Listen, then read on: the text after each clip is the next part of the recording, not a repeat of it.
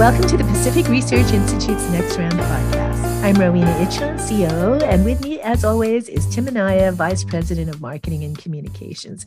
So, Tim, you just came back from what sounds like a wonderful vacation. Yes, I am tanned, rested, and ready, or really more sunburned and tired from flying. But I spent a beautiful week in Kauai last week. By the magic of podcasting, you didn't know I was gone, but I was gone. And it was lovely. I'd never been before. You know, we had a little bit of that. You know, they say when it rains in Hawaii, you know, you have that rain for an hour or two and then it passes. And that really was the case. We had one day a pretty good downpour. And I thought, oh, is that going to mess up our plans for the afternoon? But sure enough, within 90 minutes, it was sunny again. Stayed at a beautiful resort on the beach and had a lovely view of the ocean and the ocean waves to wake up to every morning. And we saw all the sights. We got to go to the Opeaka Falls and see the waterfalls. We got to see the Fern Grotto. We got to go to a luau. So we did all the great things. We went to the Kauai Museum, which was very interesting to learn all about the history of the island. I learned that Kauai is one of the only islands to have never been conquered. They actually agreed to be absorbed, or however it was, from the Hawaiians, who tried multiple times to conquer them, and it did not work. So, and then I learned all about Prince Kuhio, which this past weekend was the Prince Kuhio parade, and learned all about his time in, you know, growing up and, you know, all of the things that he did. So it was a very interesting, relaxing trip. But Ro, I understand while I was gone, you had a terrific luncheon with Philip Howard, which is the subject of our podcast today. That's right, Tim. And for those of you who missed it, especially those who are either out of state or in Northern California, we had a wonderful lunch with Philip Howard, who, as many of you know, he wrote a seminal book back in the 1990s called The Death of Common Sense. So his latest book is called Not Accountable, and it's about really the powerful unions, especially in this state, and rethinking how we could address a union power,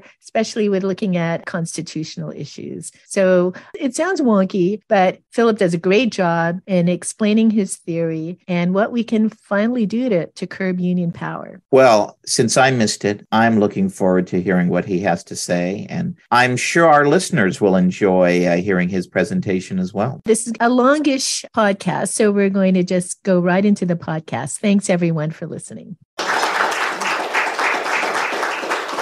Thank you, Sally, and thank you for giving me the 2 hours to.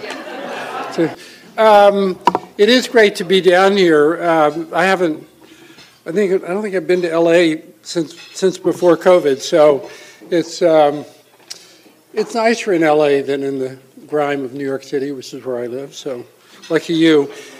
So as Sally suggested, I've written this book. I didn't really set out to write the book, but I had a bet with a Yale law professor that I could prove that public unions were unconstitutional, and started looking at it. The more I started out with the federal government, where the issue was actually quite relatively simple. I wrote a law review article. The Trump people read it, decided I was right, and that was the basis for some of the stuff Trump had done. He tried to hire me to do it, but I've known Trump for decades, and I did not want to work for Donald Trump. And but the harder case is what to do with state and local unions. And so I began thinking harder about how they actually work and what their effect on society is, and that's what this short book is about. And so the story is actually a recent story. About 50 years ago, for no good reason, and with almost no one noticing, public employee unions were given collective bargaining power. They kept pressuring the Democratic politicians to give them power, just to be just like the trade unions, they said, et cetera. So they gave them this power. No one noticed. And what that means is that the government is under a legal obligation to enter into a contract with one body that represents all the workers in a certain union that will govern the terms and conditions of employment.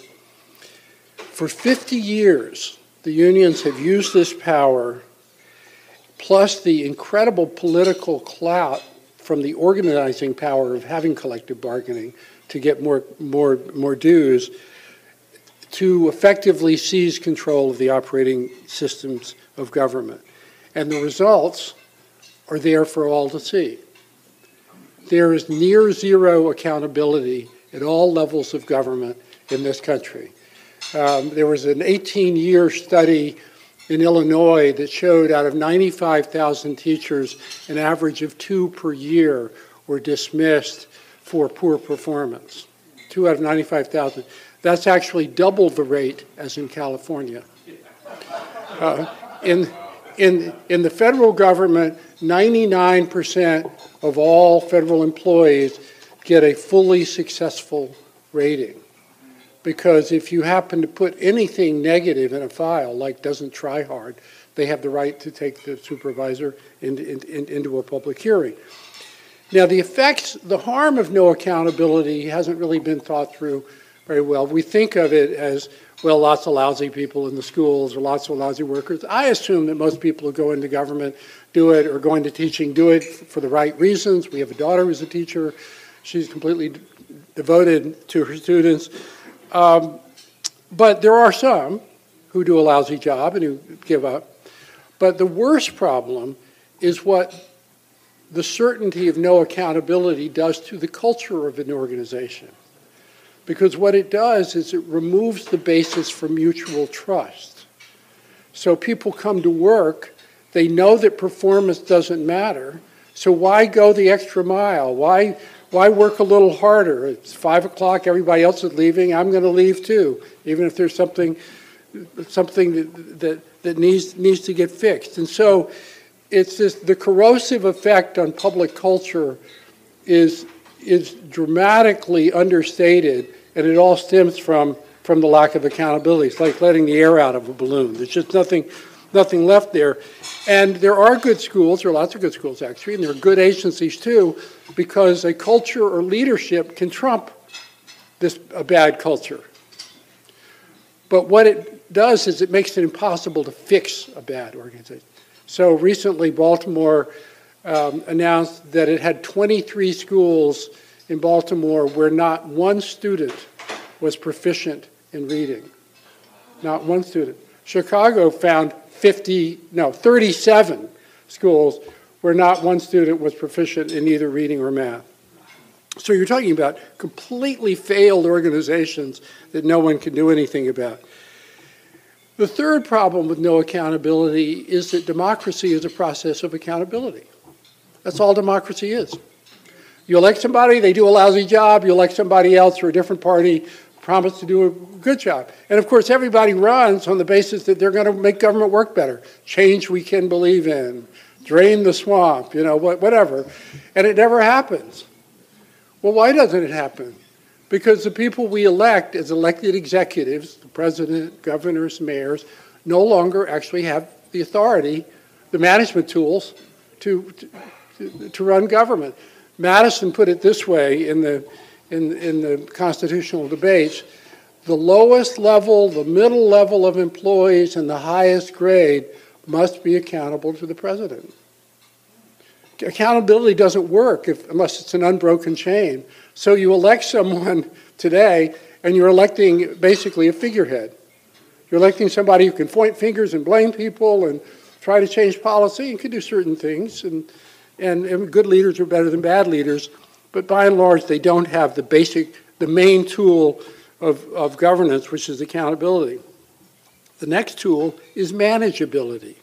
So day to day, people who run public agencies and schools have to deploy resources, make judgments about people, account for new circumstances, problems. COVID comes along. How are you going to deal with the children when the schools are closed? How long do you keep the schools closed?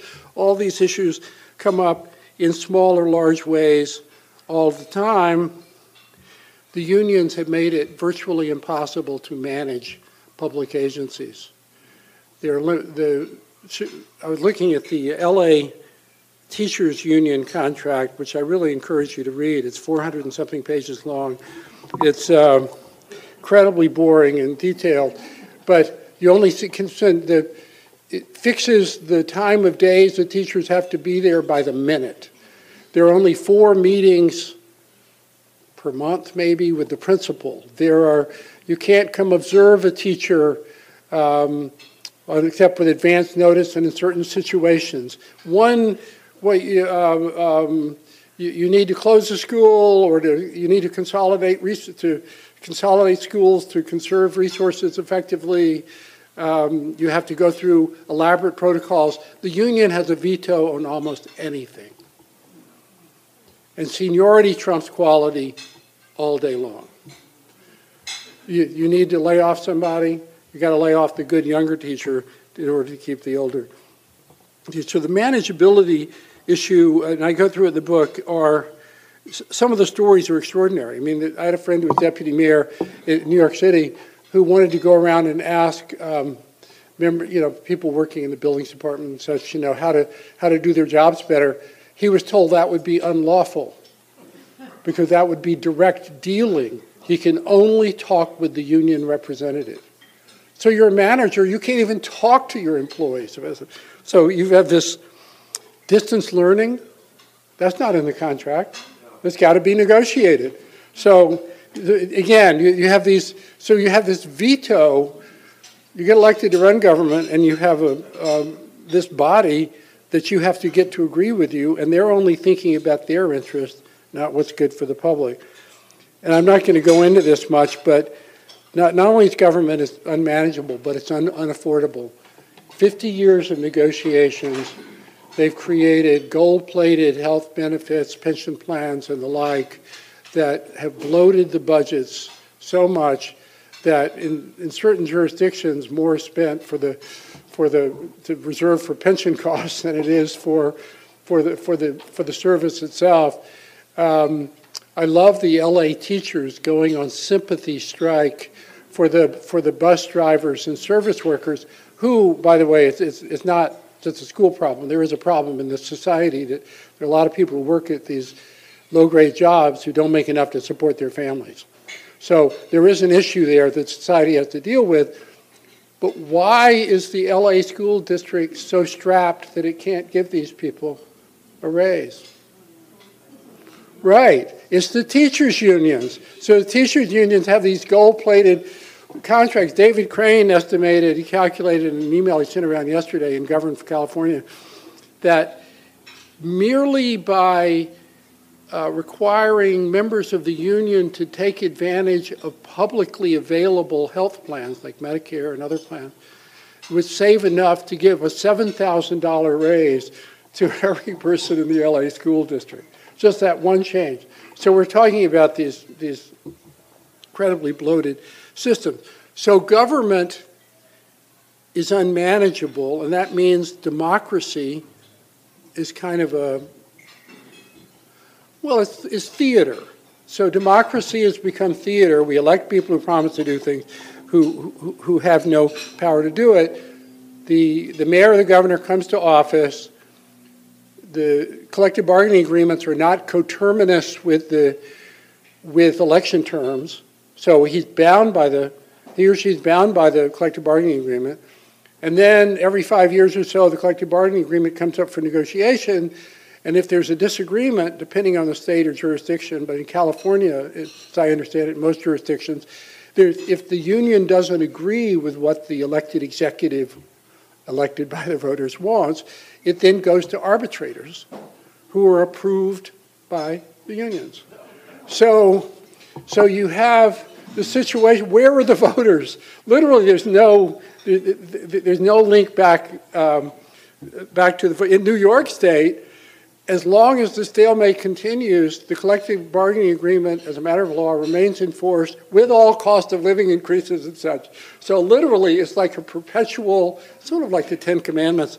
So it's this perpetual kind of obligation to do whatever this collective bargaining agreement does. In Illinois, recently, they passed a referendum, it's unbelievable, a constitutional provision in the state constitution that provides that collective bargaining agreements preempt any contrary past or present statute.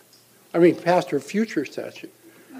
So collective bargaining agreements basically override democracy again. It's so clearly unconstitutional. So I'm working on bringing lawsuits. We're already working on that lawsuit in Illinois. So what I did, so Sally has done this incredible job for years at PRI. Really, it's a fantastic organization that's diligent and relentless and don't get in her way kind of thing. But the one thing that I tried to do with this book that's different than all the critics of the unions have done over the years is look at it through the lens of constitutional governance. So we know it's a problem. We want to fight it. I love what David Crane is doing, to fight, raising money to fight the unions and such. But how does this fit in with democracy? Well, it turns out that there's a very basic constitutional principle that comes from John Locke's special treatise, second treatise, that's called the non-delegation doctrine. And the non-delegation doctrine provides that in a democracy, if you elect an official, the one thing that the official can never do is give any part of that power to someone else, to a private group. You can't sell it, and you can't give it away because the voters have given you a position of responsibility. It's a sacred trust, and you have to keep it, and it is your job to make those decisions.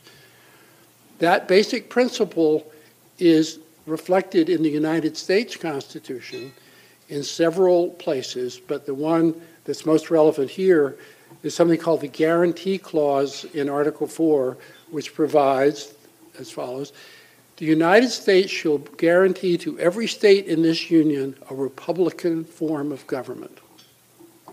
Now, you'll recall from school that a Republican form of government means that you elect somebody not to do whatever you say, but to act on their best judgment on behalf of the common good. That's the point. You elect people for a fixed period of years. You can't pull them back immediately so that they have time to act on their best judgment. They have 2 years or 4 years or whatever the term of office is to do their best for the public using their own judgment. Madison talked about it's called the Guarantee Clause, talked about it extensively in the constitutional debate. And he said the point of the Guarantee Clause is to make sure that no official who is elected will give over any part of the power to any aristocrats or nobles. We don't want to go back to that in our news. Or, quote, or to any, quote, favored class. So think about what's happened here. We have a legislature passing a law saying you must do collective bargaining with the unions, and other laws that give them controls over, that prevent you from getting rid of a lousy teacher or a rogue cop or managing pensions in a reasonable way. They have a veto on daily decisions. None of the tools of management are available. They've given the veto of democracy to the public unions. So I think this situation, sort of in a sense of crisis, is a violation of the Guarantee Clause. So it's a violation for state legislatures to give powers to the unions. It's a violation of the United States Constitution. Now, there is a step that has to be taken to win this lawsuit. I talk about it in the book, which is the Supreme Court has actually never decided a case under the Guarantee Clause. There have only been 4 cases ever brought about it. They've all involved political questions like which competing form of a constitution in Rhode Island is more Republican than the other. And the Supreme Court said those are political questions that ought to be decided by voters or by the legislature. They shouldn't be decided by the Supreme Court. And so it's been sort of accepted wisdom that the Guarantee Clause the word is non-justiciable, that it needs to be solved politically. But as I explain in the book, the public unions do not have a practical political solution because they've harnessed the mass of good government against the reform of big government. And what we're talking about here is not a political question, it's an operational question. Who's supposed to have authority over the school system? The person we elect. Who's supposed to have authority over the transit system? Who's supposed to have authority to run government? The unions or these other people? Well, that's not political. It doesn't matter what party you're in. The person elected is supposed to have that authority. So I feel reasonably comfortable that even though this case has never been brought, that in this situation, that it has a lot of validity. And when the book came out at the end of January, it really didn't get many reviews for a couple of weeks. And the Wall Street Journal turned down an op-ed by me. And I said, that's sort of odd. I think this would be red meat. And I think what happened is that people just thought it was too good to be true. How could... It's really unconstitutional? Come on. I mean, we've been accepting this for 50 years. And then legal scholars started looking at it and started writing. Somebody from the Federal Society started looking at it, started writing reviews, and said, wait a minute, this is actually quite serious. Let's think about it. This emperor has no clothes. They've taken over the operations of government. Well, how can that be legal? And so I also make another constitutional argument, which, as I say in the book, there's no basis for in constitutional law, but I think it's nonetheless right, which is that public unions organizing against the public interest is a breach of their fiduciary duty of loyalty. They swear an oath, senior officials and others, they all have a fiduciary duty to serve the public. And without any room for reasonable disagreement, these contracts do nothing but harm the government. You would be hard-pressed to find in a 400-page collective bargaining agreement any provision that's in the public interest. We're talking about feather bedding, controls, embedded inefficiencies that are designed to be inefficient. And the MTA, if the work crew sees an overhanging branch they need to cut on the transit line, they can't cut it. You have to bring in a new work crew under the union rules.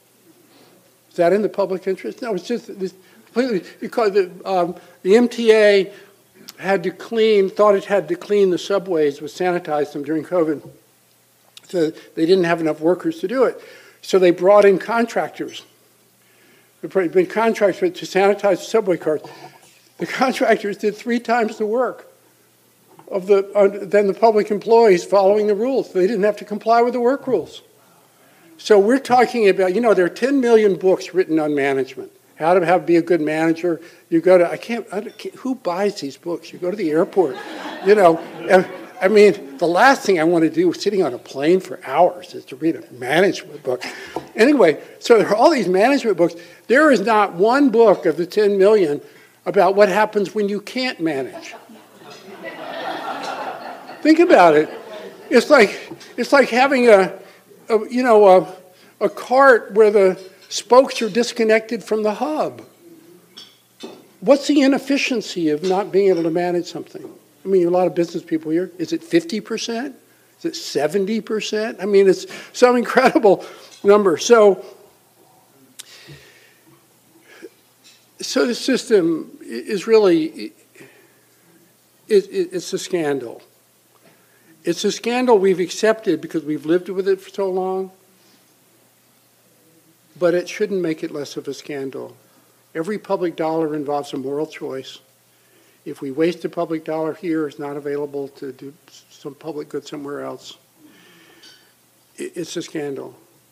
So let's just rewind the clock for a second.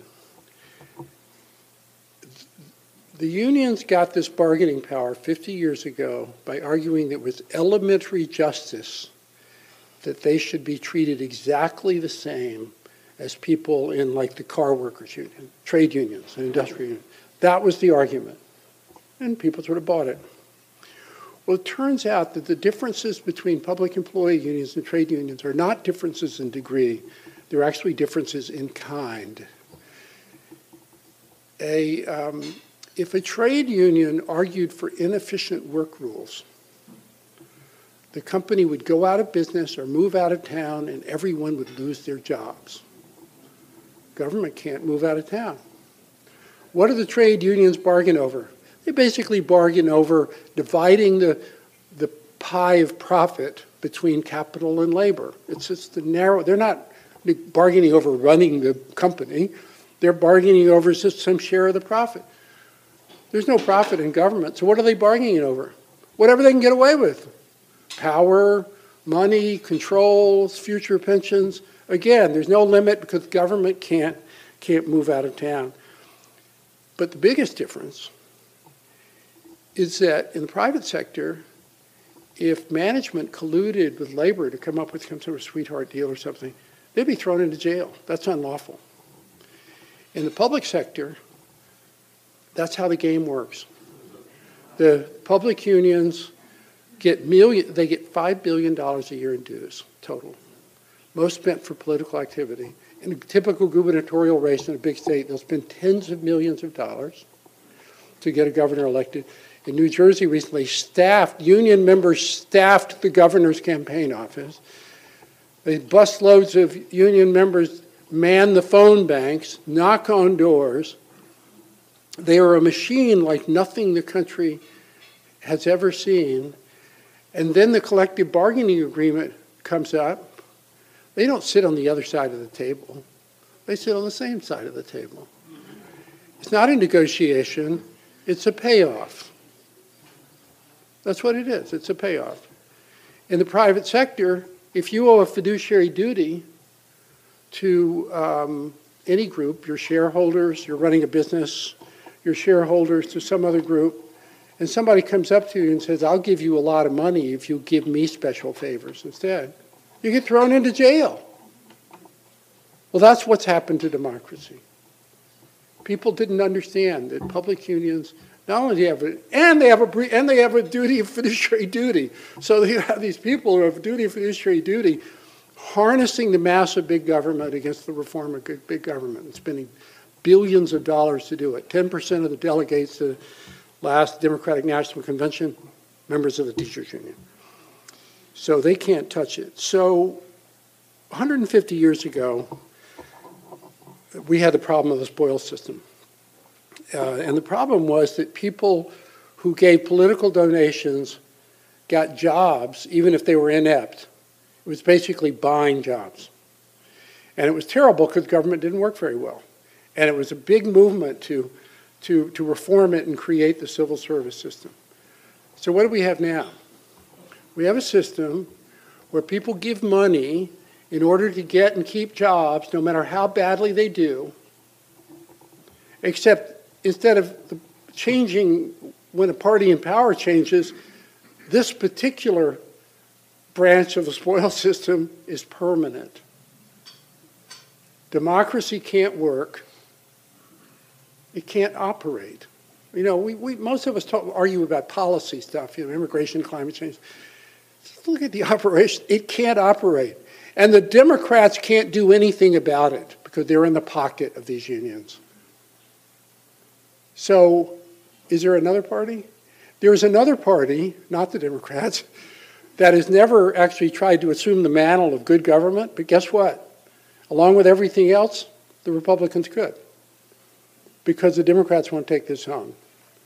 Democracy can't work, it can't deliver goods, it's squandering money, and the solution is to break this stranglehold. And that's, I think, the worthy cause that I, and now with Sally and others' help, are trying to advance. Thank you.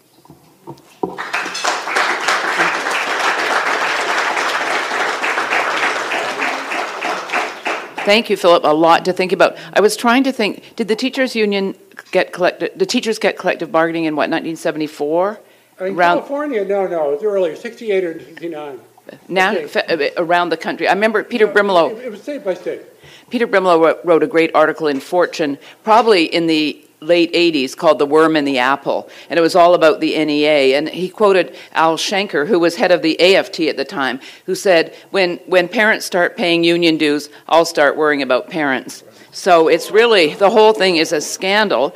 And we're now seeing, I think, some exciting things happening in the school choice movement in the state. So anyway, Philip has agreed kindly to answer some questions. So I'm going to move over, and Philip, please raise your hand. John Seiler. And I had two questions. One is, I was talking with John Cox and John North over there, And they have this massive spending by unions against them, of course, as you know about that. But the other problem is that the billionaires in the state, or the millionaires, are not giving much to them. So is there a solution to that? How can we get these millionaires and billionaires to donate? And the second question is, why not go back to spoil systems? Maybe it wasn't that great, it's better than this. Well, you know, there actually is a really interesting book written by a guy whose name I may remember, I may not, on Tammany Hall and the spoil system, and it was actually surprisingly semi-effective. You know, if the public really wanted something, there was someone in charge. Whereas the thing about public unions, it's all negative. It's all about veto. No, you can't do it. It's not actually about doing anything.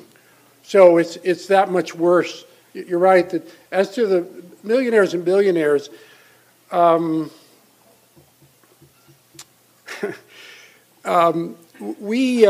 was just talking to a friend of mine who's a professor at UC Irvine this morning about this. We actually don't have much of a culture now of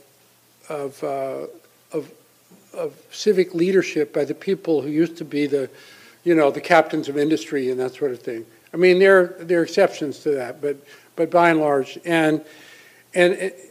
we can't, not just unions, but other problems, the embedded bureaucracies of the last 50 or 60 years where you can't get a permit to build a transmission line, or where the housing for the homeless in Los Angeles one unit costs $700,000 because of the building codes, and you don't allow SRO, where the homeless used to live. And so there are all these codes that are just piled up like sediment in the harbor that really need to get rebooted. And that's going to require the leadership, I think, of the business community, of the people to say the business of government doesn't work, and we need not to get rid of government, but for whatever it's going to do, we need to make it be effective. So I agree it's a problem, but let me know when you find it, people. I'm an attorney. I ran for school board last year against an incumbent who works for the CTA. And I would like to know, I asked our school board 2 years ago if she should be allowed to be on the school board because it presents a conflict of interest. She votes for her own races. They said no. Is there a legal path to kick the thousands of members of the CTA off of school boards or equivalent instead? Yeah, maybe. I mean, the teachers unions have had a crusade over the last 25 or 30 years to take over the school boards, and they have leadership academies, where they recruit people and stuff, and then so the foxes are running the hen house sort of thing. Yes, we can talk about that. I mean, I didn't talk about that in the book, but it is a conflict of interest, and it's a little harder argument, but no, it's worth talking about. So I retired out of Los Angeles County Department of Health and Services, like 37 years on the job. Back then, we had no choice. It was all unionized. I was in a relatively small job classification, so we were inundated with all, the therapists and what have you. Nursing was separate. But in the course of doing it, other people would say, don't worry, I'll talk to you, I got you. Right. But guess what? Everybody else got hot. My job classification got like 1%. Right. So I figured out that I had to get in there, bargain for my job classification. The more deeply entrenched I got, the more I saw. The more I was telling myself, boy, this is crooked. Very crooked. And then my friends who were teachers, I found out that a past mayor who basically stood off all these dollars so he could upgrade the mayoral yacht for all of his womanizing activity, went to the teachers' unions and said, if you vote for me, I will automatically increase your pensions by 6%. There you are. Well, he did it. That wasn't out 50 years ago. And so, of course, the stock market never lived up. Right. So this one person, I feel, is ultimately responsible for greedy, bad, self-centered decisions. But of course, everyone's going to blame the teachers. Right. Right. That's where that all came from. Yeah. Yeah. And then we have other problems too, because the new person in the role in our county came out of healthcare as well. And let me tell you, you gotta wonder how she got where she is. It's not pretty. Right. Right. Right. It's an insider's game. John?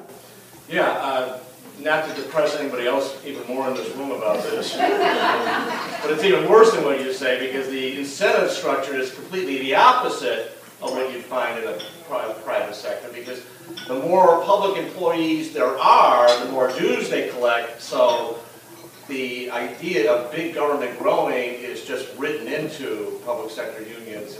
Clearly. I mean, again, these contracts are feather bedding contracts. I mean, you just want... There was a tunnel built for the Second Avenue subway a few years ago in New York. It's a union favoritism story, not so much a public union story. It cost $2.5 billion a mile. It turned out that France had recently done a similar tunnel using the same machine. And France is not known for its efficient work rules. It cost $500 million a mile, 1/5 as much. And the New York Times did a big story about it. They had 5 times as many people operating the machine as was required. What do we do about it? I mean, declare it unconstitutional. Speak to the possibilities of the Supreme Court agreeing with you that constitutionality is. I'm friendly with some of the Supreme Court justices. So I'm in my job when I work for a living was. My job when I worked for a living was as an appellate lawyer. So I did Supreme Court cases and that sort of thing. So I'm, and my books basically are appellate briefs written for real people. But I think the Supreme, again, it took taking people for a while for it to sink in. A Harvard Journal of Law and Public Policy is doing a written symposium on the arguments in this book next month. I mean, this is serious. These are really, democracy cannot work under these constraints. This is an irrefutable fact. Professor Howard, you have a lot of people in this room that have serious scars. So maybe that's why we're excited about your book. And having read it, and reviewed it quite well. Thank you very much. Thank you for the compliment. He's a very, very good writer. I know he's a bad personality, but he's a really good writer. You only had 2 success stories. Right, that's right. And so I had to fly out of LAX the day that Ronald Reagan fired all the air control tower workers, and I had to fly in a smaller plane up to a client up north. So I remember that day too vividly. So that was a good story. And then we talked about Scott Walker and what he did in Wisconsin. And since I have a son-in-law that was born there and grew up there, we've become very intimate with that state and with that governor. But since writing the book, have you found any other? No, of course not. I mean, it's not. No, it's not.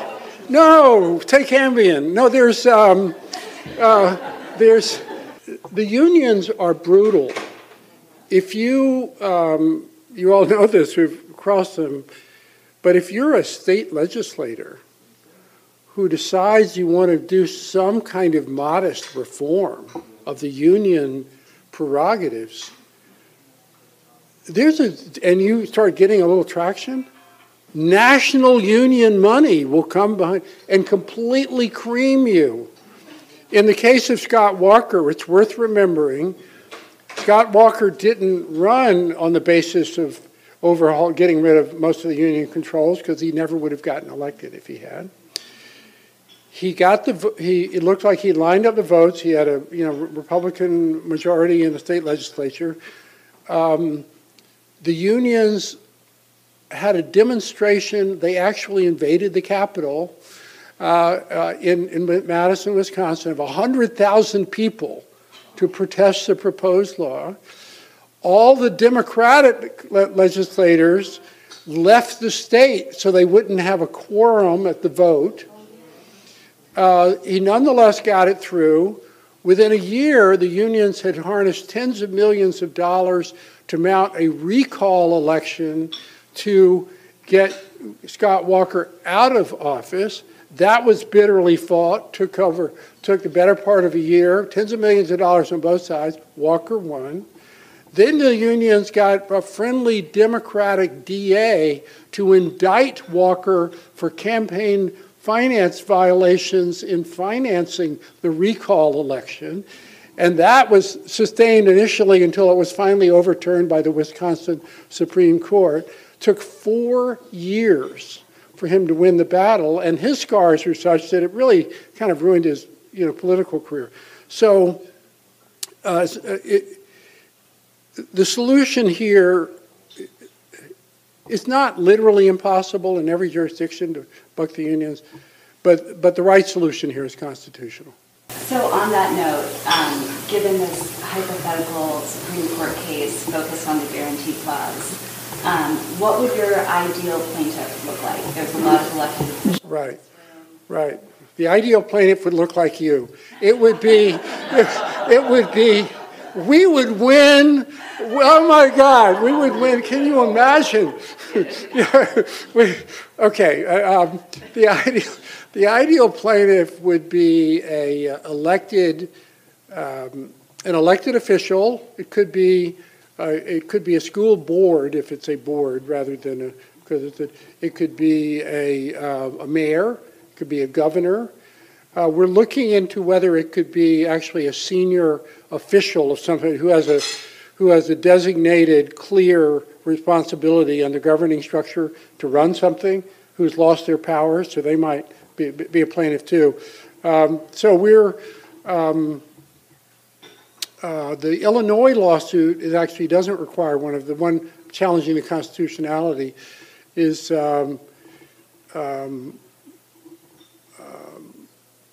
I think they think that taxpayers groups can bring that lawsuit for a variety of reasons.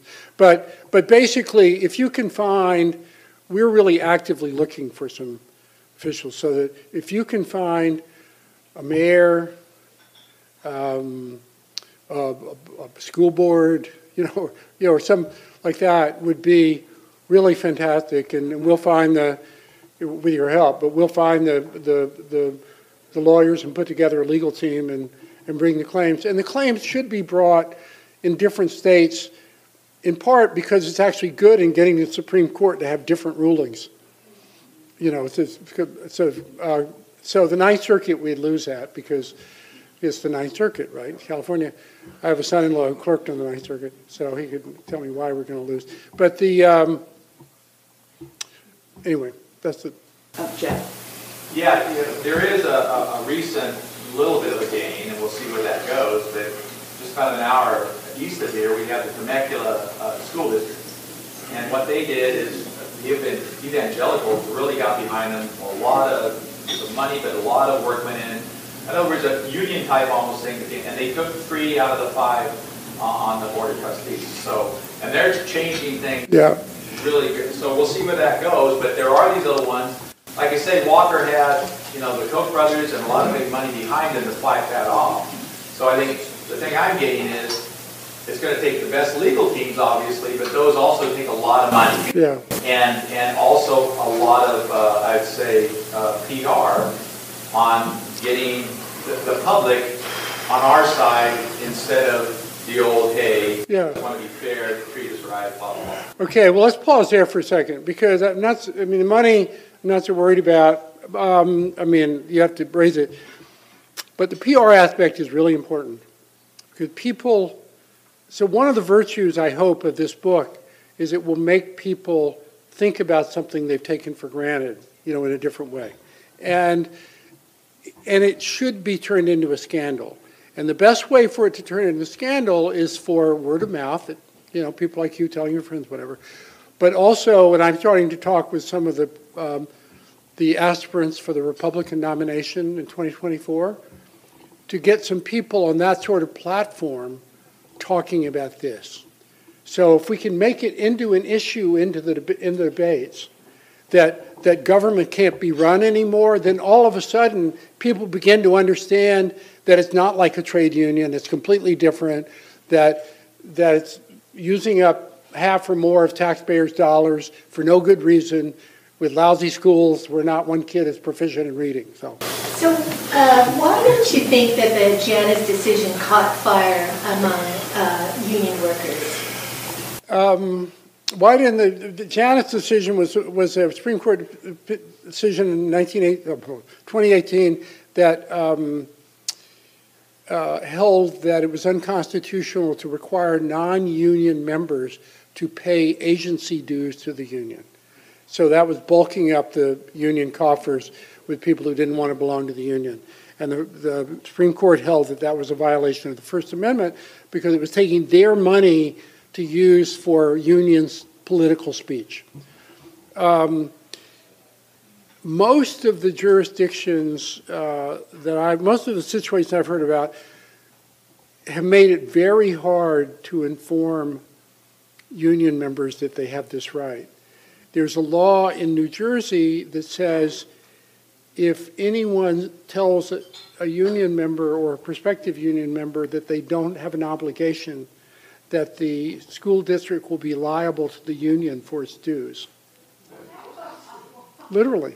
So they have these crazy things where they're basically trying to keep it, it's peer group pressure and all that sort of stuff. I know that there are groups in California that are actually aggressively working to inform people that they have these rights to get them done.